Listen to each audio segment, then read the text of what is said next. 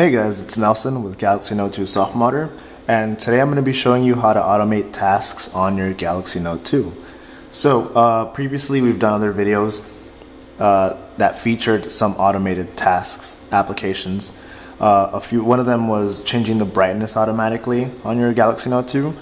Another one was turning on the flashlight automatically on your Galaxy Note 2, and another one, the last one, was saving Snapchat pictures automatically. So today I'm going to talk about AutomateIt, which kind of works like those applications except that it allows you to create your own automated tasks. So I'm going to show you. You can create there's all these rules here.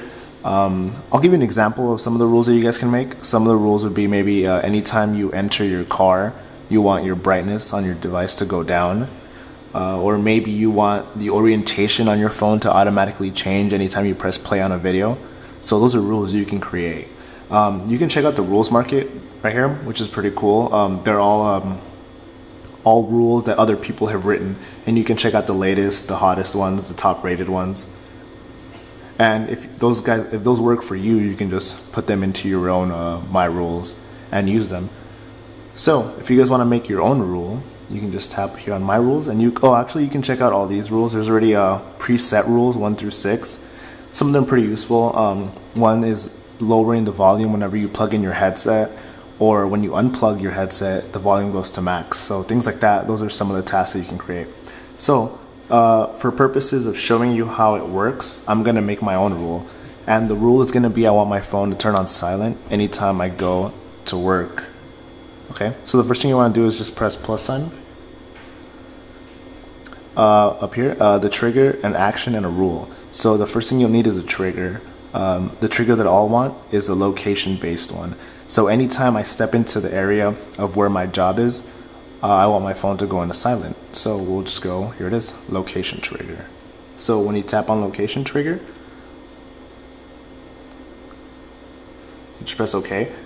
And you can tap on here and it'll show you the trigger. You can make the proximity a bit larger, a bit smaller, to whatever your preference is. Okay, once it's set, you can just go to next, or go to action actually. Action. And I want my phone to go into silent. So the next, I'll just want to tap on set sound mode action. From there, there'll be a few options. I want silent, no vibrate. And just press next and it'll go to rule. So you can just name the rule. I'll call it work silent. Whoa. Work silence is fine. Okay. And when I'm done with that, all I have to do is press save. And the rule is saved successfully. So now anytime that I go in, as you can see, it says rule work silence trigger. Since I'm already here, it automatically triggers.